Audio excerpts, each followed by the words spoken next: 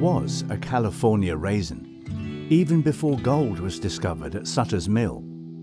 Franciscan padres planted Spanish grapes around their missions in the late 18th century, but it wasn't until after the gold rush of 1849 that the real California raisin story unfolded. Immigrant farmers from southern Europe and the Middle East discovered a near-perfect microclimate for growing grapes, right in the center of California. A microclimate that was, and is, an ideal combination of sun, soil and snowfall.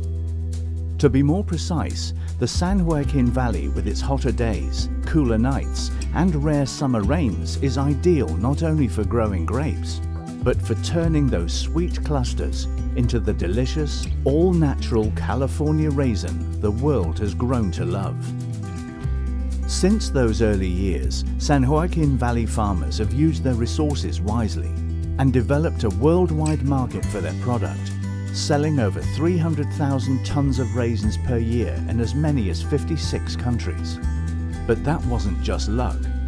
It took generations of resourceful farmers from all over the world, plus 3 very different factors occurring simultaneously to create the California raisin we enjoy today.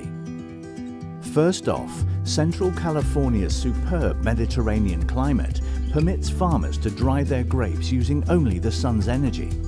So California raisins are 100% natural. By not having to rely on expensive dehydration equipment, California raisin farmers can rightfully claim their grapes are all natural, and they can save vast amounts of energy in the form of fossil fuels. Such sustainability is no small matter as we face climate change. In fact, the only energy consumed in the drying of California raisins happens between the hours of sunrise and sunset. Second, strict limits on pesticide residue, combined with rigorous inspections by California raisin packers and the US Department of Agriculture, mean the world gets a cleaner, healthier and more nutritious raisin. Additionally, the state of California requires certification for everyone applying chemicals to ensure proper handling. No other country can make such claims about its raisins, so the California raisin enjoys a unique place in the sun. Lastly, unlike other raisin-producing countries, America's California raisin farmers understand the value of good marketing. From impactful advertising and public relations campaigns to end-user education, sponsorship and promotion, the California raisin is now actively marketed in 18 different countries. Investments made via in-store marketing, racing and marathon sponsorships, cooking and baking competitions, and chef training have all yielded impressive results in promoting the California raisin to the world.